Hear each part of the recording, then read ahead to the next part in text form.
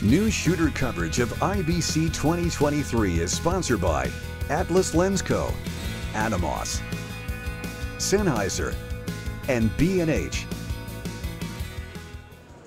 Hi, it's Matt here for Newsshooter.com at IBC 2023. I'm at the Z-Cam booth with Kinson. Now this is your brand new camera that you just announced yesterday. Tell me all about it. Yes, this is a global shutter camera. You know, many people are asking for a global shutter camera, and this time we managed to do it on a micro four third 43-inch global shutter sensor. It's a 5K resolution.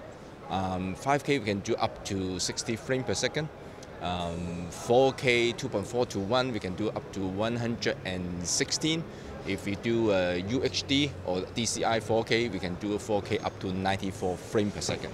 And what does it record to? It records to internal CFast.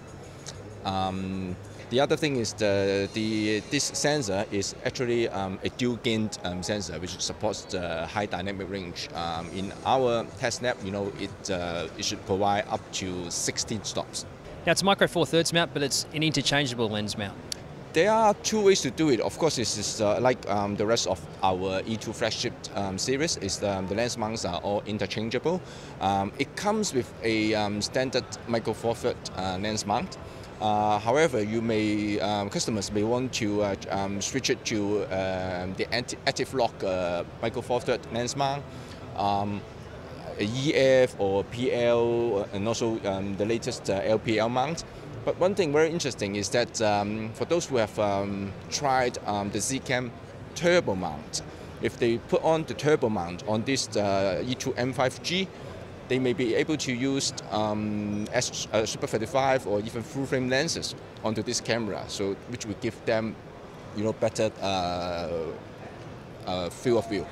It's very small, very compact. Who's this being primarily targeted at? What type of user? I think for shooting sport activities, fast action, fast pan tilt, you know, that sort of situation. You know, people would like to have a high frame rate global shutter camera. And I need to emphasize that this sensor so far is probably the best dynamic range that we have ever made. So for those who want to go for low light, high frame rate, and global shutter, a lot of pan tilt action, you know, this is a perfect candidate for that.